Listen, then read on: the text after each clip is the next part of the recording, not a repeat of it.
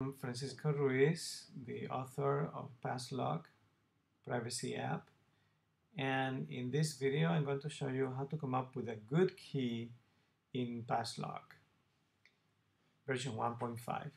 The key box has been moved to a separate screen which you access by clicking on the key button, and you write your key simply there, and a message above it will tell you how good your key is. You have the option of typing it secretly, like this, or you can click show and you will see what is being written. For instance, if I write password, well, it's weak. It's not terrible because it has how many? It has 8 letters. If it had 7, it will tell me it is terrible. Well, password is still weak. It is weak because it's just lowercase letters. It does not have any symbols. It does not have numbers. It does not use capitals. So let's see what happens if we convert some of it to numbers, to a symbol like this one. Still weak. Let's make this a 0. Still not so great. Let's see what else can we do. Let's add a capital somewhere, the W. Now it still recognizes it as not very good because just password is not a good password. Let's do something else. Let's type, for instance, my hard, let's make it for hard to guess.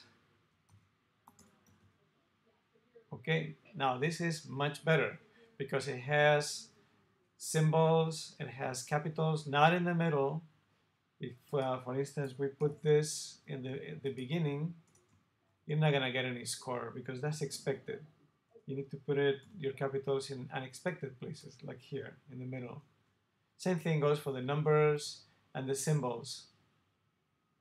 And this will be a good one, which PassLok will reward you for it by taking very little time to do things.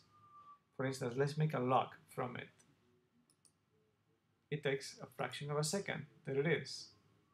But if we used a very bad one, like bad, okay, let's see how long does it take in a computer.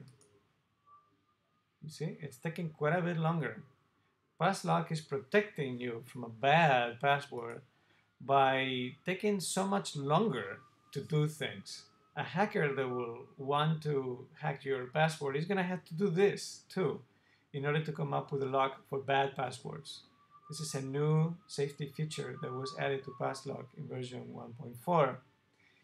So I hope that you enjoy it. Remember, use symbols, numbers, capitals, words that might not be in the dictionary, and even misspellings. If you misspell a word, you are so much more likely to fool a hacker. PassLok won't be able to tell because it doesn't have a dictionary, but it will be much harder for somebody else if your words are misspelled. Thank you.